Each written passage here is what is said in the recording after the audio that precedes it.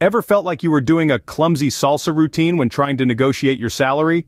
You're not alone. Imagine this. You're on the dance floor of financial negotiations, and it feels like everyone else is doing a well-coordinated tango, while you're just tripping over your own feet. You're not sure when to step forward, when to step back, or even when to just hold your ground. It's a dance fraught with fear of overstepping, of selling yourself short, or even worse, of hearing that dreaded phrase, "We'll be in touch." It's not just you though. Many people find themselves doing the awkward salary shuffle, feeling like they're tap dancing on a tightrope. But here's a little secret. Everyone's improvising. There's no perfect routine, no one-size-fits-all choreography to this dance. But don't worry, we're about to turn your two left feet into a salary negotiation rumba. First things first, do you know what you're worth? And no, we're not having an existential crisis here. We're talking about your monetary value in the professional world. It's like knowing the price tag of a designer dress before you haggle at a posh boutique. You wouldn't want to pay a fortune for a knockoff, would you? Let's break it down into 3 key areas. First up, research the industry standards. This means, get a sense of the average salary for your role in your specific industry. There are numerous online resources that can help you with this. It's like being on a treasure hunt, but instead of a pirate's booty, you're after the golden nugget of your worth. Next, evaluate your skills and experience. What makes you unique in the job market? Maybe you've got a knack for crunching numbers faster than a supercomputer. Or perhaps you're a coding whiz who can debug faster than you can say syntax error. Whatever your unique skills are, they add to your value. Finally, understand the worth you bring to the company. This isn't about being boastful or arrogant, it's about knowing how your role contributes to the company's overall success. Are you the glue that holds the team together? Or maybe you're the innovative thinker who always comes up with out-of-the-box solutions. The key here is to be realistic, but not sell yourself short. If you're a newbie, it's unlikely you'll be raking in the big bucks straight away. But if you're a seasoned professional with a proven track record, you deserve to be compensated accordingly. So, put on your detective hat, do your homework, and get a clear idea of what you're worth. It's a crucial step in the salary negotiation process. And trust us, it's far more satisfying than finding out the hard way that you've been undervalued. Remember, knowledge is power, especially when it comes to dancing the salary negotiation cha-cha. Timing is everything, right? Well, it's no different when it comes to salary negotiation.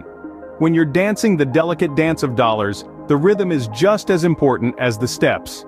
Knowing when to bring up salary negotiation can be the difference between a successful conversation and a missed opportunity. So, when is the right time? Well, hold your horses, don't jump the gun. You don't want to start discussing salary before you've even landed the job. It's best to wait until you've received a job offer. That's your cue. The stage is set, the spotlight is on you, and it's time to make your move. Another golden opportunity is during an annual review. You've proven your worth, showcased your moves, and now it's time to negotiate your encore. So remember, just like in a well-choreographed dance, timing is crucial. Timing isn't just crucial in a waltz, it's also key to a successful salary negotiation. Ever heard of the saying, "It's not what you say, but how you say it"? Yep, that applies to salary negotiation too. Now let's delve into the nitty-gritty of being assertive versus aggressive. Picture this. You're at a restaurant. An assertive diner might say, "Excuse me, waiter, my steak is undercooked. Could you please have it done a bit more?" An aggressive diner, on the other hand, might say, "What is this? I can't eat this. Take it back and fix it right now." See the difference? Both diners have the same issue, but their approach to resolving it varies significantly.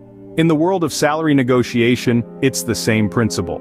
Being assertive means you're confident and clear about your expectations. You communicate your worth, your skills, and what you bring to the table without devaluing the other party. You're not just saying, "I want more money." You're saying, "Based on my experience and the market rate, I believe a fair salary would be." On the flip side, being aggressive might look like demanding a higher salary without justification, or trying to bully your way to a better pay package. This approach can leave a bad taste in the employer's mouth, and that's not the flavor we're going for. Remember, negotiation is a two-way street. It's not just about what you want, but about reaching a mutually beneficial agreement. So how do you navigate this road without veering into the aggressive lane? First and foremost, keep emotions at bay. This is a business transaction, not a personal affront. Second, be respectful and understanding. Your potential employer also has a budget and constraints to work within. And third, practice empathy. Put yourself in their shoes.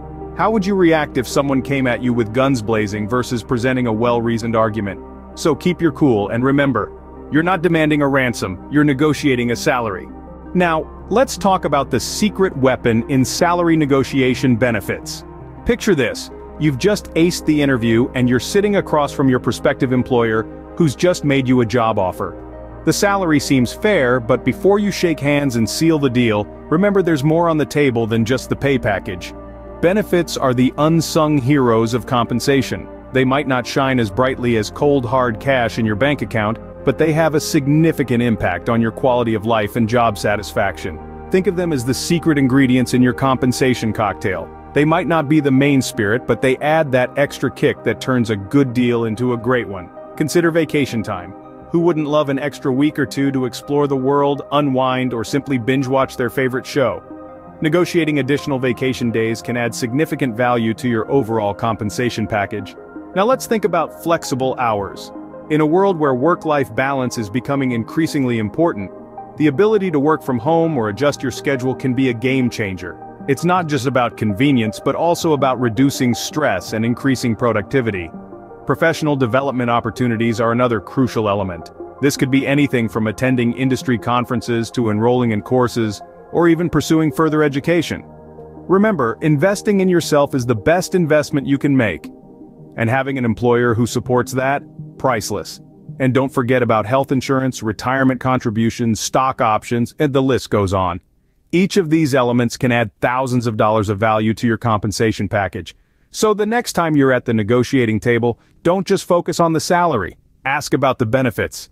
Explore your options. And remember, sometimes the value of a job offer isn't just in the paycheck, but in the perks that come with it. Remember, there's more to compensation than just the dollar sign. We've all heard it before, practice makes perfect. And yes, that includes salary negotiation too. Imagine this, you're a musician and you've got a big concert coming up. Would you show up without having practiced your pieces? Of course not. It's the same with salary negotiation. Start by practicing your negotiation skills in low-stakes situations. Maybe you negotiate who does the dishes tonight, or where your family is going for dinner. Then move up to more serious negotiations. As you practice, remember to stay confident. It's okay if you stumble or make mistakes, that's part of the learning process. You're not just practicing negotiation, you're also building resilience. Now, let's talk about handling common responses. If an employer says, "That's the best we can do," don't just accept it. Ask, is there room to discuss other aspects of the compensation package? So, keep practicing, and soon you'll be twirling through your salary negotiation like a pro. Well, that's our dance lesson for the day. How to negotiate your salary like a pro. Let's do a quick two-step recap of the moves we've learned. First, we learned the salary dance, where you should never be the first to name a number. Remember, it's a dance, not a race.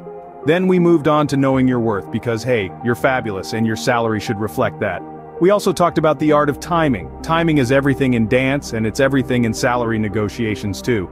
In our Be Assertive Not Aggressive segment, we reminded you that it's okay to stand your ground but don't step on your partner's toes. And finally, we discussed that you can negotiate more than just salary. Benefits, vacation time, flexible hours, it's all part of the dance. If you found this video helpful, make sure to hit that subscribe button for more tips on how to navigate your career. Until next time, keep dancing to your own beat.